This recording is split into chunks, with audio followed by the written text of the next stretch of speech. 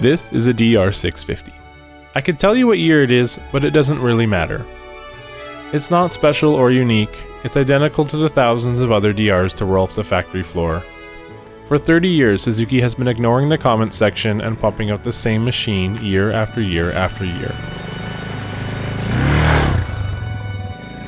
Regardless of making almost no improvements in 30 years, the DR650 still has a devout and loyal fan base that continue to buy brand new, unchanged DR650s.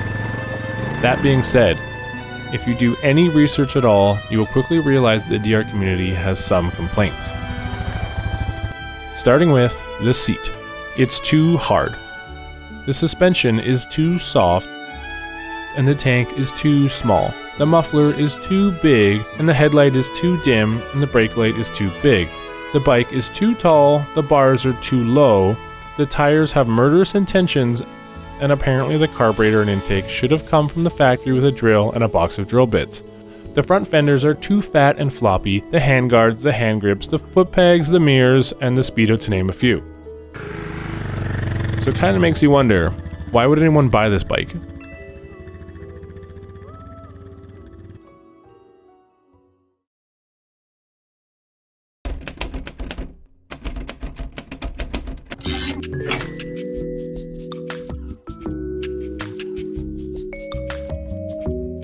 If you're like me, then you probably owned a couple other bikes before you went down the slippery slope that is dual sports.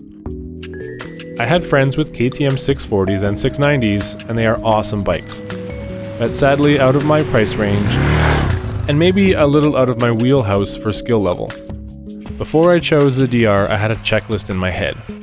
I wanted to buy the newest, lowest kilometer bike I could afford. It had to be reliable and able to cruise on the highway without revving to the moon. I had already crossed Canada on a 440 and I don't intend on doing that again. It has to be sub 400 pounds and more than capable off-road. And a big one here, it has to be simple and cheap to fix because I'm probably going to break something. So with this list in my head, I ended up looking at 3 different big single 650s. The KLR, the XR, and the DR. For me, the weight of the KLR put it out of the running, so it was really between the DR and the XR. I knew the XR was the more off-road capable one, but living where I live, I also know that I have to ride a couple hours on the highway to get to any of those awesome off-road areas.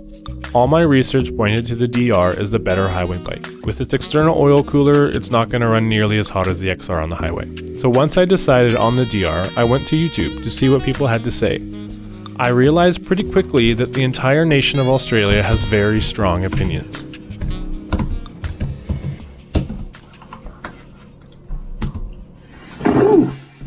Oh, crikey! Crikey!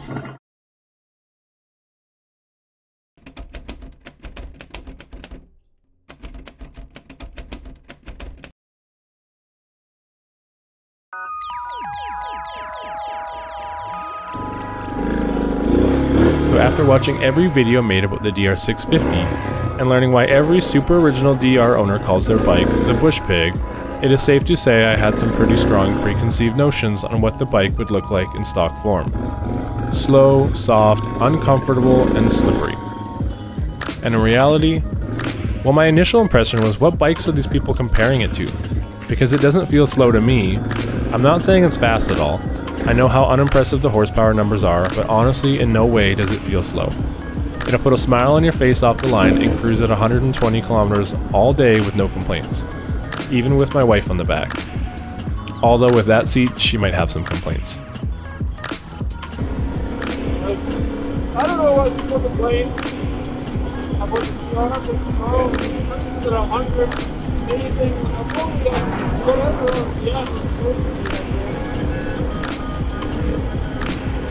on the highway,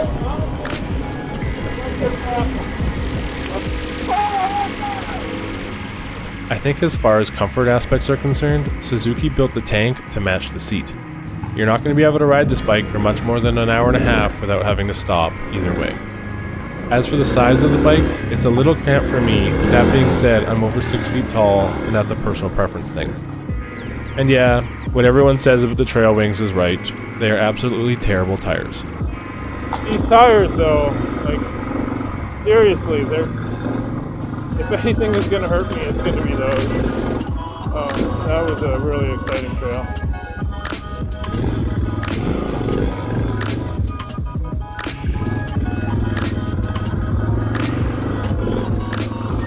But yeah, I don't know. They just give like the illusion of traction. It's kind of okay, and then very suddenly you're just sliding. Either the back wheel, flipping around, or yeah, I mean, it's not scary in the front wheel.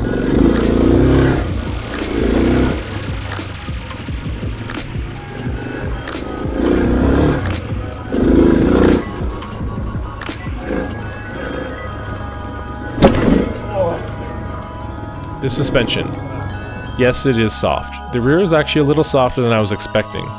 The rear sagged so much when I put my loaded up saddlebags on it that I suddenly wished I had a shorter kickstand because it looked like it was going to fall over all the time. I will say though, living in a town that has more bad roads than good roads, the supple squishy suspension is kinda nice when potholes are unavoidable.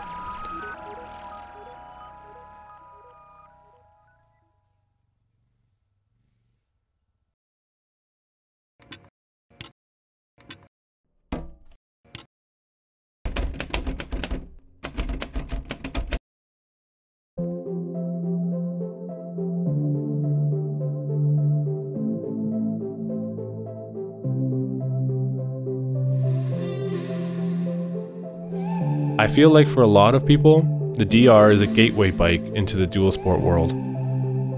I have noticed a common thread with people who have owned DRs. They seem to keep them for a while and either realize they have zero interest in going off-road or they sell it to buy a KTM. More often the latter. But you do get the odd person who will keep them forever and they'll ride around the globe 5 times.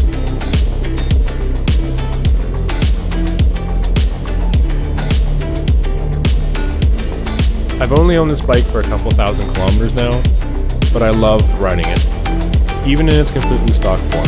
Sure, my butt hurts and it's saggy and it's slippery off-road, but those are easy, cheap things to address, and I have already started collecting aftermarket parts to change them.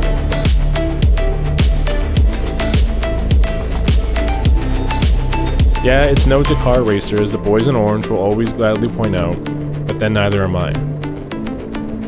It's the most approachable, unintimidating full-size bike I have ever ridden. My shortfalls as a new off-road rider far outweigh the shortfalls in this bike.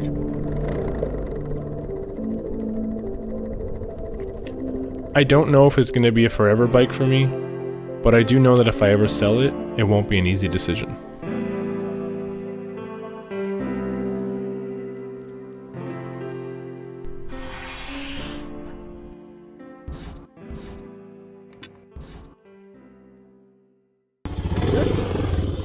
Oh, I need new tires. Yeah, me too. Can you see this? I just went.